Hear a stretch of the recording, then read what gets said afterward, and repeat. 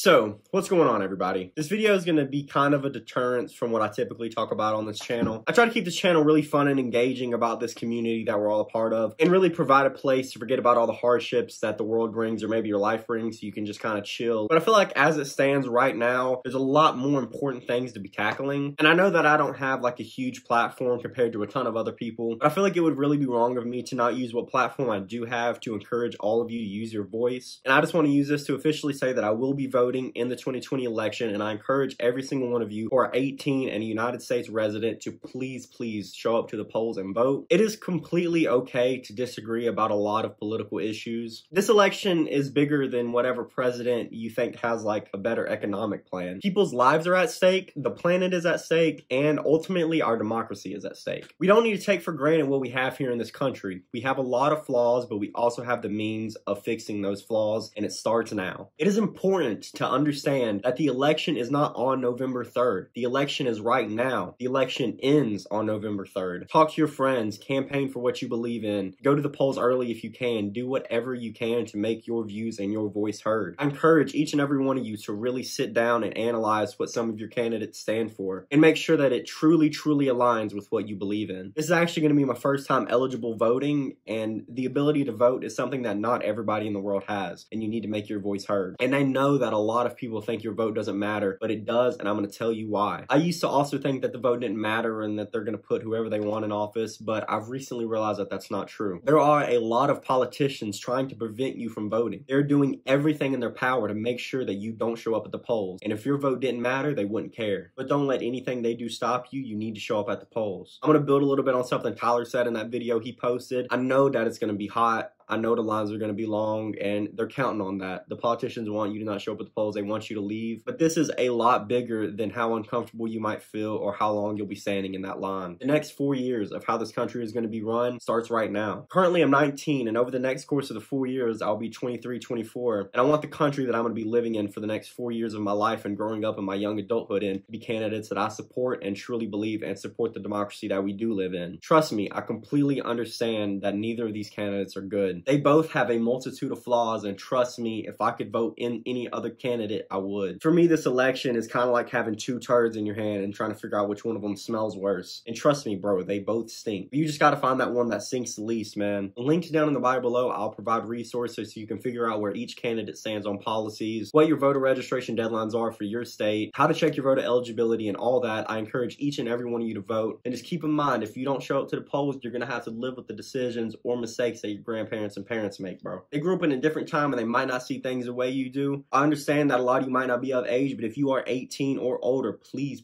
show up and vote. You have been provided with an amazing opportunity to make your voice heard, and I encourage you to do so. Without ado for this video, guys, don't forget to check out the links below where I provided a bunch of resources for you to figure out a bunch of things that have to deal with voting. Thanks so much, guys. Please register to vote, and I'll see you in the next one.